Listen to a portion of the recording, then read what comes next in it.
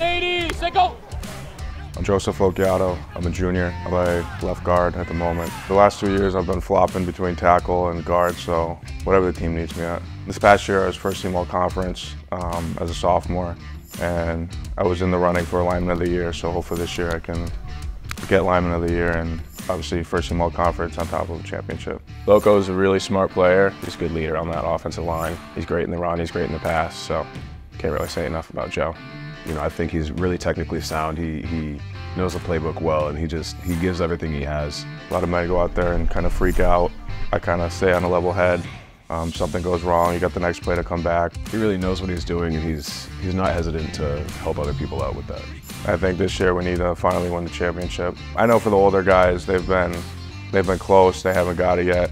And for the kids graduating, I know it would mean more than the world for them to get a win. It's nice knowing on the bench that you got a leader like Joe on the offensive line, drive the ball down the field.